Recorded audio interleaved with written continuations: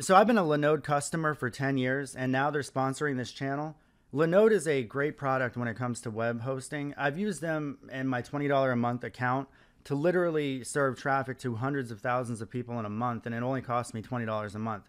When you compare that to Azure or AWS, like it's not even in the same ballpark. Linode has all kinds of options to choose from, including their new dedicated CPU plans.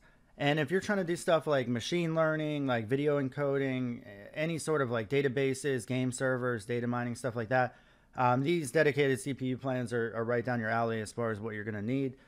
So Linode already has 9 data centers around the world, and they're opening 2 more this year. If you guys sign up, you get a $20 a month credit just to sign up with the link in the description tab below. So make sure you use that because you can save 20 bucks.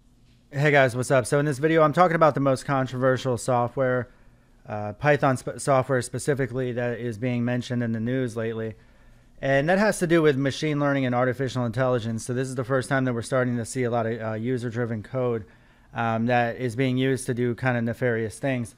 And one of those things is deepfakes. So in 2017, an anonymous Reddit user under the pseudonym Deepfakes posted links to pornographic videos that appeared to feature famous mainstream celebrities.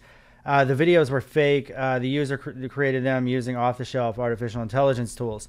So in this video, what I'm talking about is the tools that were used in order to make that. And the repository that's actually trending right now quite heavily is this face swap. And this face swap is actually quite impressive. But with Python using TensorFlow and a few other things, you're able to sub out, like, people's faces and stuff. Just to win.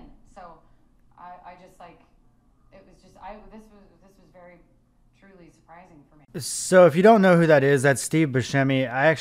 The face is Steve Buscemi. I'm not sure who the actual speaker is there, but clearly they're able to actually sync up the lips to the voice quite well. I think that's the most impressive part that I've seen in it. But this actually all started due to a BuzzFeed article that got featured. So it all started with this video here. Enemies can make it look like anyone is saying anything at any point in time. Seeing is not believing.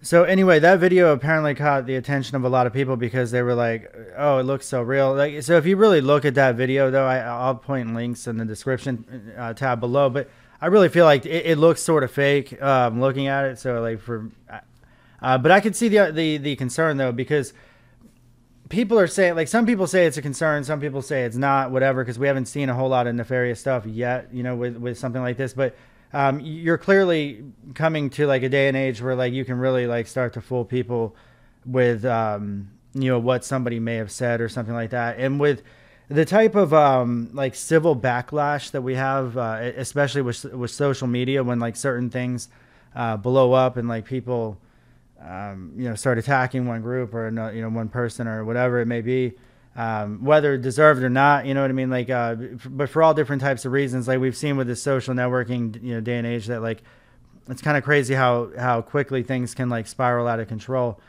And like, so the question is, what kind of damage can be done with technology like this? And for the people that say that, don't worry about it. Well, what about the fact that, obviously that this is stuff that's being featured in the news. A lot of people have interest in it to mess around with it. And then clearly this repository is actually trending quite heavily, meaning that there are quite a bit of programmers out there that are interested in, pushing this forward or seeing it pushed forward. So for this Verge article to say that it's not a real problem, it probably will be a problem when more and more programmers start jumping into it and then using it and creating tools to make it easier to consume. So I think, needless to say, for the people to say that there's nothing to worry about with this type of technology, I think that's kind of naive. I think there's clearly stuff to be worried about. McAfee's like saying, oh, you have to be worried, but clearly McAfee's in the software, and cybersecurity. They're into that business, obviously, so they're going to be selling their product in relation to that. So hopefully it's not one of those things where it's just a bunch of money to be made to like circumvent deepfakes type of thing. Like, maybe we should go ahead and spin up some software companies on how to like circumvent deepfake attacks to make sure that like video is legit. Let's run it through like a deepfake check or something. That's your software idea for the day. So it's kind of like one of those things where it's like when cell phones first started blowing up, like a lot of people became millionaires on cell phone covers. Like I remember watching Shark Tank one time, and the lady on there was like, she made her millions on actual cell phone covers. So like a lot of times, you know, the saying is like, you know, the people during like the gold rushes and things like that, where the people making money were the ones selling the pickaxes and tools and supplies to the miners. They were the ones who were making most of the money. And something like this, though, like deepfakes could be like a major serious problem. And if it is, then like you will end up seeing, you know, the type of security needed to circumvent deepfakes and the type of security concerns that it can cause. Those will start to crop up, and it creates an industry that you can then, you know, start to tap into. So one of the craziest things is that all of this technology and really the ease of use of being able to interact with it is actually all done with Python. But Python isn't actually the core language that runs TensorFlow, which is the machine learning aspect behind all this stuff. That was actually written in C++. In fact, it also uses graphic card optimizations because graphic card processors actually have much faster processing capabilities. So the bottom line is that we're entering this new world of like deepfakes and how to detect it. And you can see already, somebody asked on Reddit, how is it, you know, possible to detect it? And people are talking about possible ideas to come up with products in order to detect it. So clearly this type of hype thing is probably real in some sense, but the videos that I've seen to date aren't like all that convincing. The most I think the biggest concern that people have is that they're using it for revenge porn, which hopefully you guys know what that is. I'm not going to explain it. And then they're also using it, or they're afraid that like countries and dictators and things like that could use it for propaganda, or even just, you know, extreme beliefs, like in any sort of small niche area or whatever. I would say the bad news is for people that are against this software is that this project grew by 6,500 stars on GitHub. So for GitHub level, like that's an astronomical growth. That means that there's a lot of developers looking at this right now. So that means that this is really just a start. So we're now seeing artificial intelligence that can sing songs based on looking at images. It's all terrible. It's worse than like a 3-year-old would do, but it's still weird. There is definitely some sort of technique to it because I've seen some like beginner videos that are really, really terrible at it. But there are some good ones. Sunken place. Or, how about this? Simply, President Trump is a total and complete dipshit. Now, you see,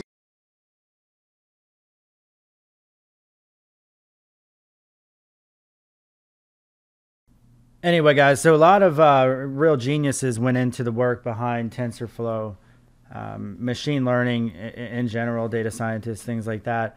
But we now have these tools like, you know, deepfakes and this face swap.